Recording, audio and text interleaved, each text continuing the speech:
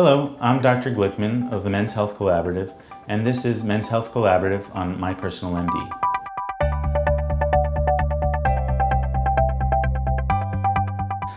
Men with erectile dysfunction will frequently ask me if the medicines to treat that medical problem are dangerous.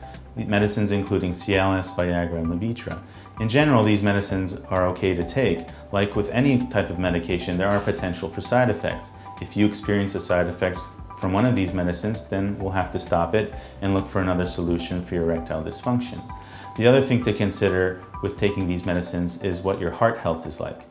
Men who have significant heart problems should probably consult with a cardiologist prior to being prescribed these medicines. Specifically, one class of cardiac medicine, nitrates, should not be taken in conjunction with Cialis, Viagra, or Levitra. If you do take these medicines, you should consult with a cardiologist prior to starting Cialis, Viagra, or Levitra. To learn more, subscribe to My Personal MD now and be sure to check back each week for new videos.